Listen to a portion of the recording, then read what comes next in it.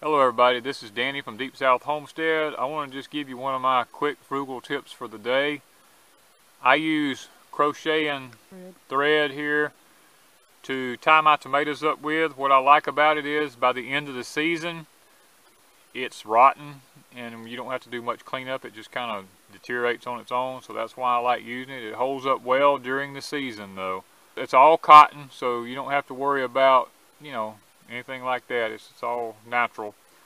So what I'm going to do here, I'm going to cut it, and I'm going to show you the way I tie tomatoes here on my homestead.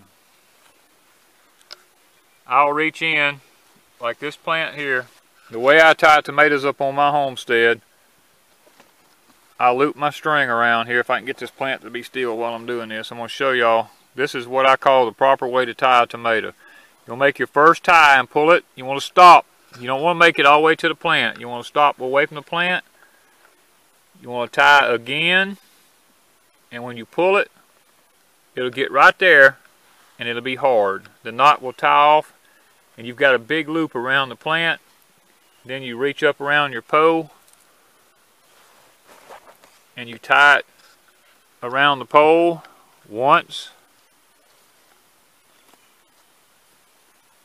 and twice. It ties off tight. That holds it.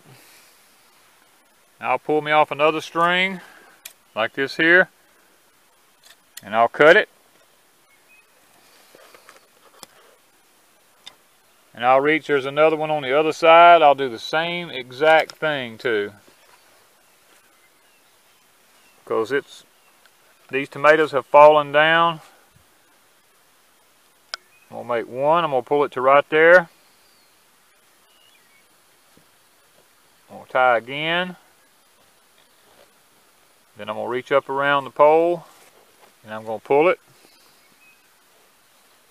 We're going to tie once. We're going to tie twice.